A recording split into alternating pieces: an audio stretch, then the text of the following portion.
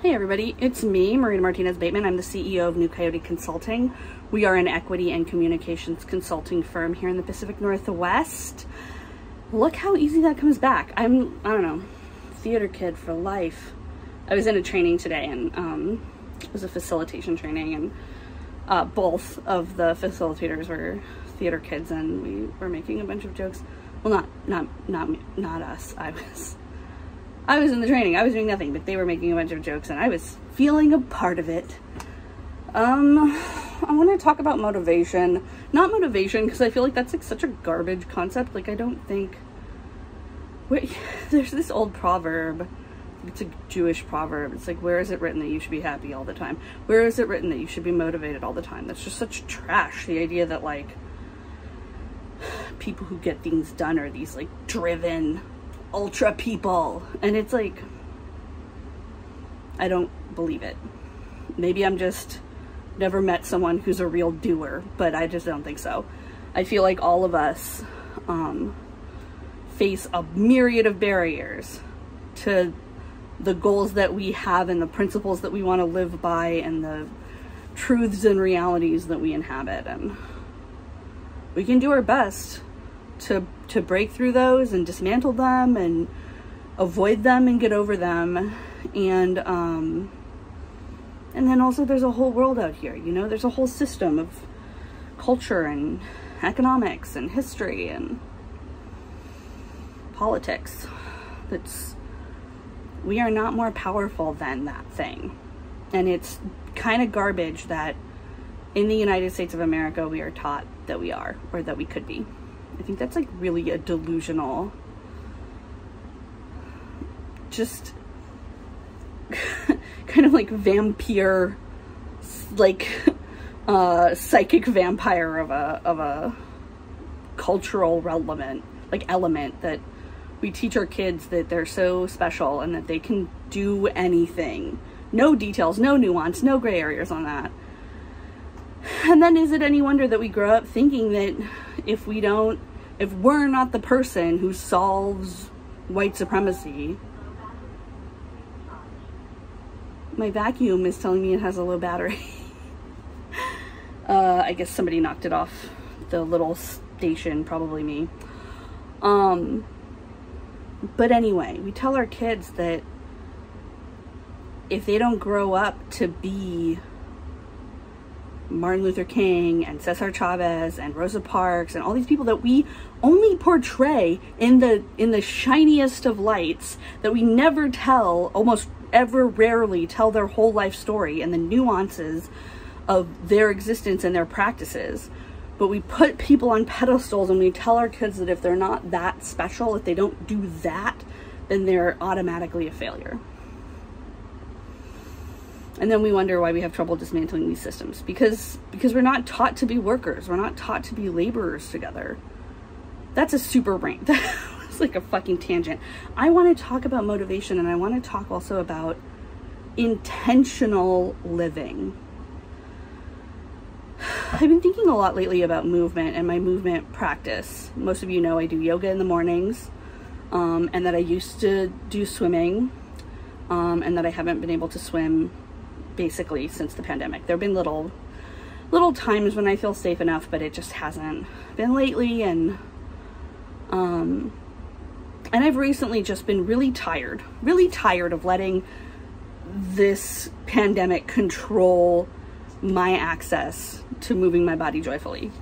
So I've been trying to sort of like feel out what I'm gonna do next. And I'm also like going through lots of memories of movement, movement practices that were bad for me, or that I used to hurt myself, or that I took to the fucking bad degree. Because that's who I am. I'm a self-harmer from way back, and I've used every weird fucking feature and workplace and hobby and idea and concept and everything. If I can use it to hurt myself, I have.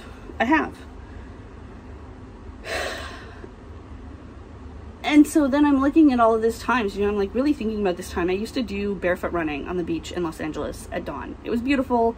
It was tedious. I hated it. I never got better at it. And I quit after what felt like a really long time. So I don't know how long that was. Could have been 6 months, could have been a year, whatever. It was a pretty extended period of time though.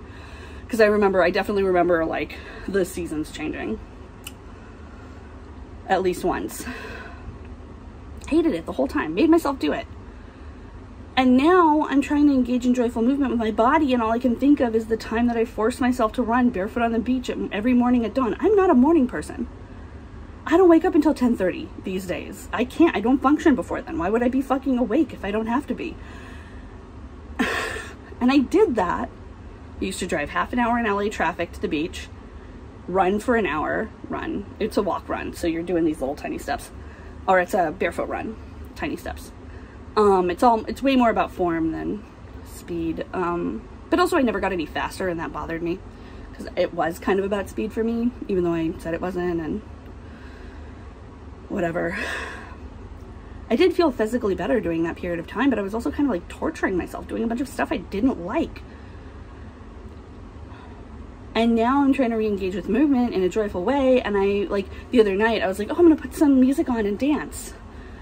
And I was done. There was a point where I was done, and I kept going because there was a voice in my head that was like, this isn't a significant amount of dancing. You have to do it for longer. And then I didn't like it. Then I didn't like it, and I was over here dancing like, I don't like it.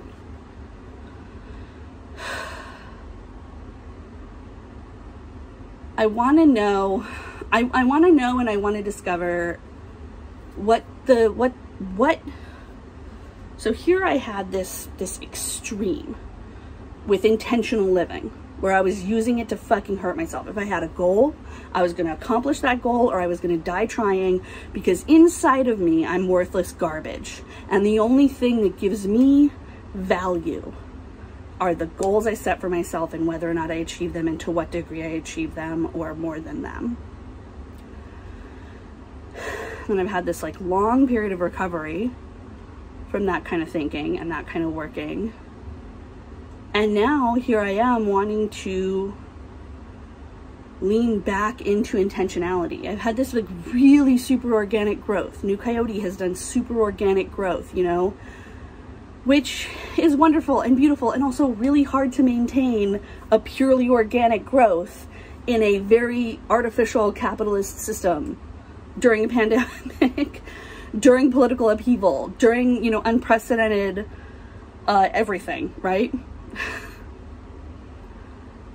I want intentional growth again, but I don't want it to look like it did before. And I am having a hard time when I ask myself what that looks like then, what that new version of intentional growth looks like.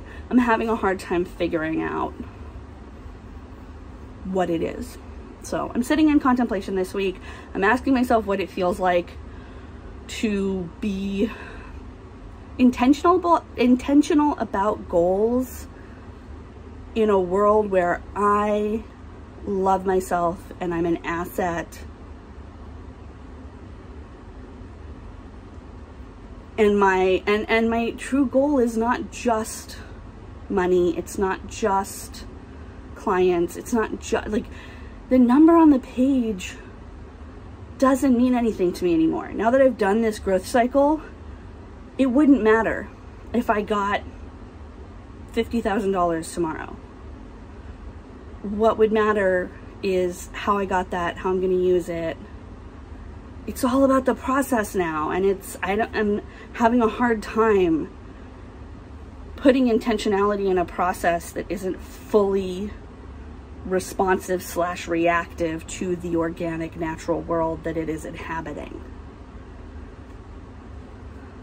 More to come. Those are my thoughts. Have lunch, have a weekend, have a walk, have a dance, stop dancing when you feel like stopping to dance. Take care of yourself. See you next week.